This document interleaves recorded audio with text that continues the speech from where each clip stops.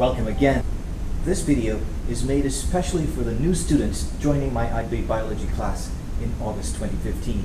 The first topic that we begin with is the topic of mesocosms, these nice self-sustaining ecosystems. Now, some of you have asked, what can I do to prepare for this class over the summer? And my answer to that is to just have a great summer and rock on.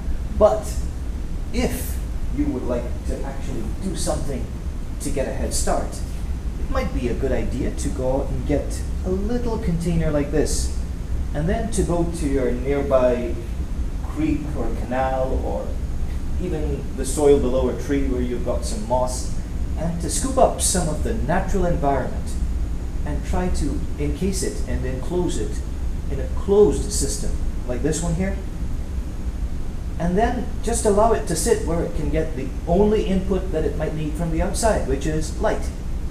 And using light for photosynthesis, the producers in here can get their job done of fixing sunlight and bringing energy into the system. In this particular system here, which has been self-sustaining for the last 4 years, the top is open. So in that sense, it is an open system.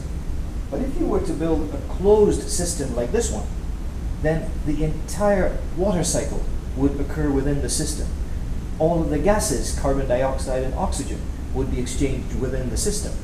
And the only input from the outside will be the input of light, making this a closed system. So the closed system that you make could also be an aquatic closed system like this one is. And if I wanted, I could also put a lid over this, and then it too would become a closed system. And if it survives, then we describe it as a self-sustaining mesocosm. So if you want to do something over the summer to get ready for this class, then I would like you to build your own mesocosm and bring it to class first day of IB biology.